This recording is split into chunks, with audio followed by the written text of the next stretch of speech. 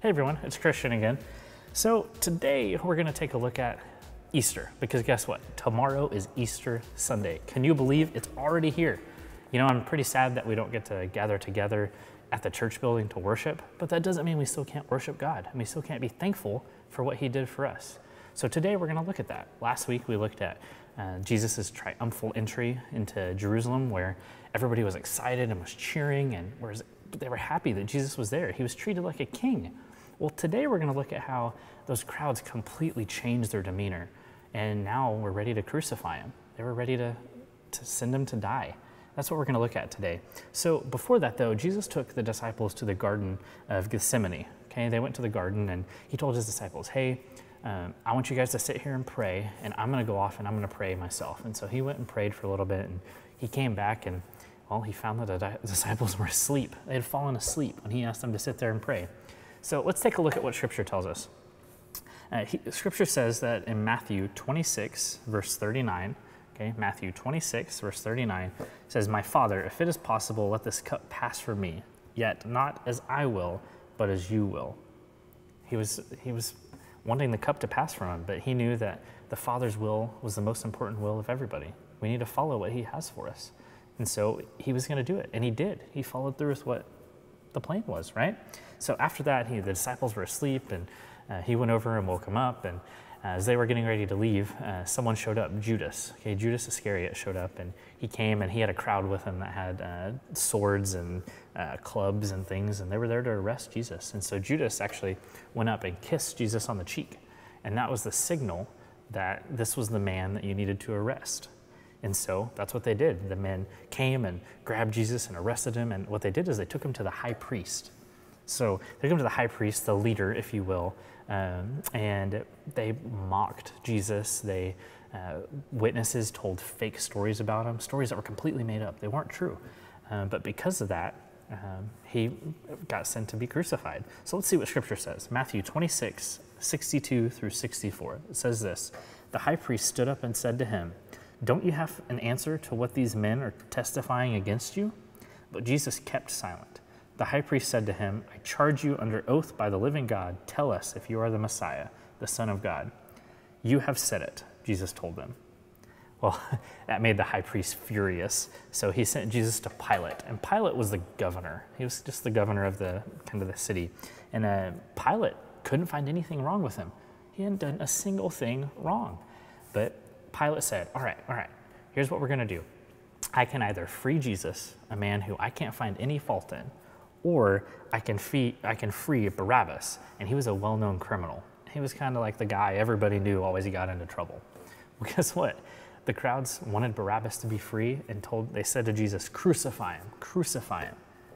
That's what happened. These same crowds that were excited when Jesus came is now telling him they want him to be crucified. They've completely turned on Jesus. So, well, what happened from then is Jesus was taken, and he was given a crown of thorns. They made it out of very thorns, and they stuck it on his head, and it kind of dug into his head, and they took him and they crucified him. So he was on the cross for quite a long time, but from noon to 3, so about 3 hours in the afternoon, the skies were dark. Everything in the sky was dark, which is weird because it's during the day, but it was dark, and because of what was happening. So finally, Jesus cried out to God before he died. Right before he died, he cried out to God. And as soon as he did, there was a giant earthquake that just rocked the world. And someone who was at the cross, was actually there with him, said, surely this man was the Son of God. Surely this man was the Son of God. They had crucified Jesus. So Jesus died, and he was taken and buried in a tomb of a rich man. He offered his tomb to him, and so he was buried in it. And there was this giant heavy stone was rolled in front of it, and there were guards that were posted because they were worried that someone might steal Jesus' body. So that's what they did. Well, on the third day, okay, so this is 3 days later, Mary Magdalene and the other Mary, they came to the tomb. Well, suddenly there was a strong earthquake that shook everything, and an angel appeared. It looked like lightning, Scripture tells us. And this angel appeared, and the stone was rolled away. And this is what Scripture tells us, Matthew 28, 5 through 7. The angel told the woman, don't be afraid, because I know you were looking for Jesus who was crucified. He is not here, for he is risen, just as he said. Come and see the place where he lay. Then go quickly and tell his disciples, he has risen from the dead, and indeed he is going ahead of you to Galilee. You will see him there." So the women, they were excited. So they got up and they ran, and on the way there, they hear greetings. Well, guess what? It was Jesus who was greeting them. Jesus met them on the road. The women knelt down and they worshiped him because he's worthy. He deserves all of that worship and more.